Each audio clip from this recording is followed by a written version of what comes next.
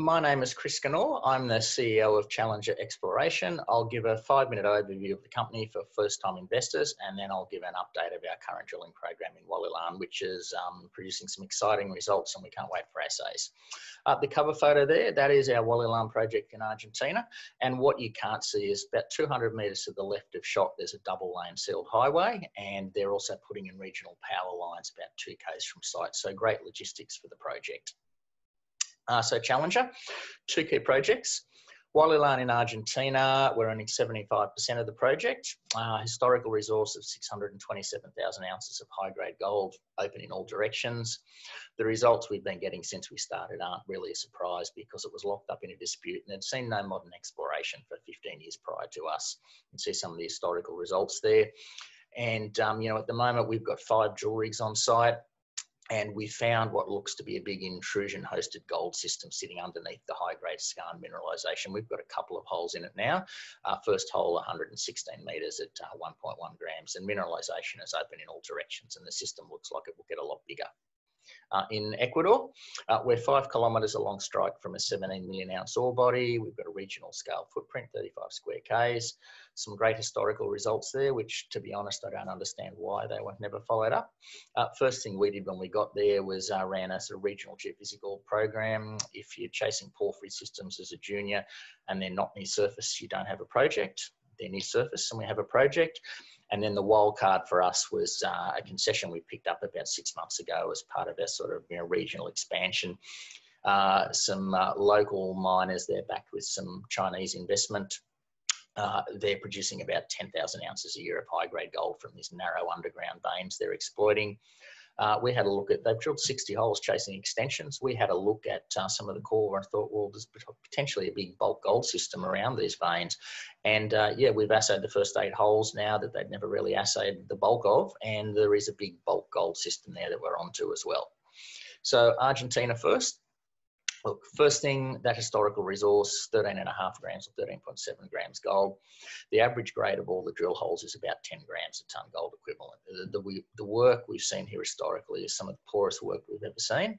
So when that resource comes out, please don't expect 13.7 grams. It's a high-grade resource, and it will be a high-grade resource, and it will be very profitable, but it's certainly not going to go 13.7 grams. The historical drill holes there, that hole of 6.1 metres at 34.6 grams, that really tells the story of this ore body.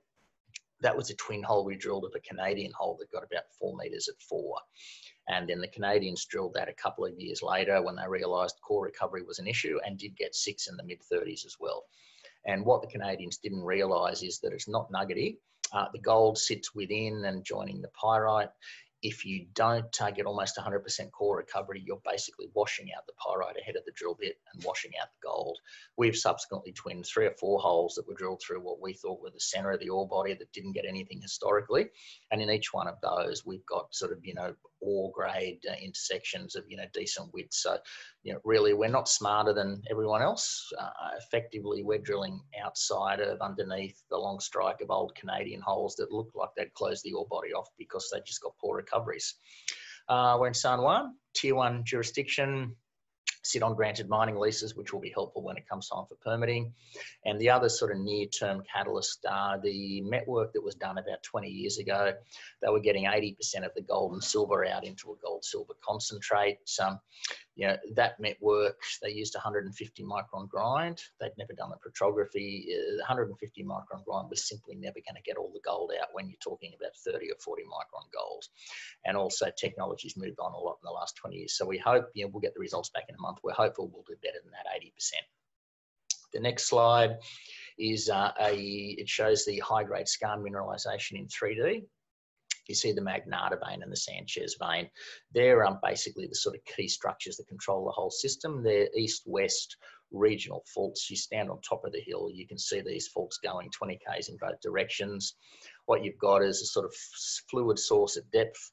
We think it's the porphyry system. The mineralisation has come up both of these sort of east-west faults, and you've got these fairly continuous veins, they call them, 5 to 10 metres wide. You know, we find them over 500 metres of strike, and they're open over a couple of 100 metres of depth extent.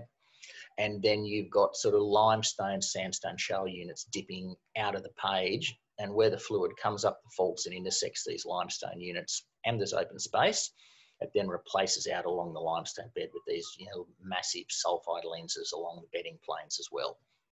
And in terms of what we've done, centres in there at the extreme right of page, we've pushed the mineralisation about 150 metres south. It now looks like Centerson and Murchilera want to join up. We've got a hole there, hole 46, that went underneath Centerson, that went 3 metres at almost 30 grams gold. We've pushed the Magnata vein 100 metres along strike in both directions, almost 100 metres down dip. We've got a hole in there that goes 7 metres at 14, 60 metres below the deepest drilling.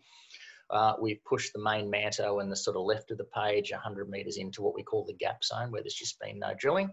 And we've also got a hole, which is only the 3rd or 4th hole ever in the Sanchez vein, that went 27 metres at 8 grams gold, silver and zinc, which has all of a sudden become a main target. I mean, the bottom line here is you've got a system that a Canadian junior was poking in a number of holes under old adits and shafts, chasing intersections, and this just needs a pattern drill out.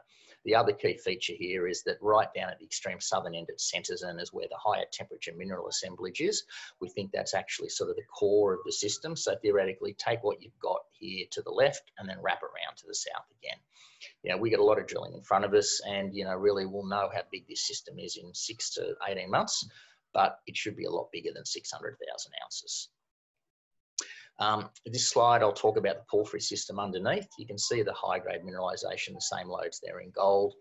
The purple there are the porphyry systems, what we know of them to date. I mean, really, we're limited by a lack of data. We've got some old drill holes there, some of our drill holes, and really surface outcrop. I mean, the previous explorers stopped drilling as soon as they got into the intrusives and never assayed them because they just didn't think they were carrying any mineralisation.